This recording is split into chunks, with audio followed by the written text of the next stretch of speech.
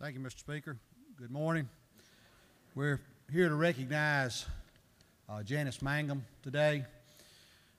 Janis has the unique distinction of being the only elected Republican female sheriff in Georgia, and she's only the second female elected to a sheriff's office in Georgia. She is a lifelong resident of Jackson County.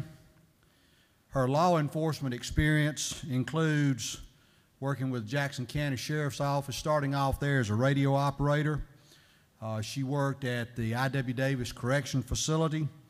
She went to the Georgia State Patrol for a while and then back to the Jackson County Sheriff's Office in the Criminal Investigation Division. From that, she stepped right into the office of sheriff. Tremendous campaign, election, won the regular election with the primary, but had to have a runoff and was able to win the runoff.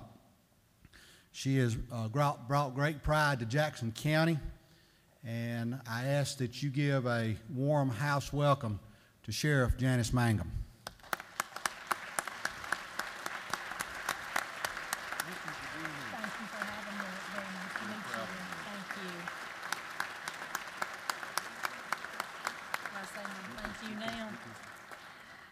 I'm very humbled and blessed to be here. I thank you, Representative Benton, Representative Quick, and I thank all my friends and family for being here. It's been very humbling to be sheriff of Jackson County. I love Jackson County and the public servant part of being the sheriff for the people there. It's very ironic that today is Children's Day at the Capitol, so that makes it even more special. I worked crimes against children for 19 years prior to being sheriff, so it was very special to me when I got here and saw that. I thank you all from the bottom of my heart, and I'm very honored to be here today. Thank you.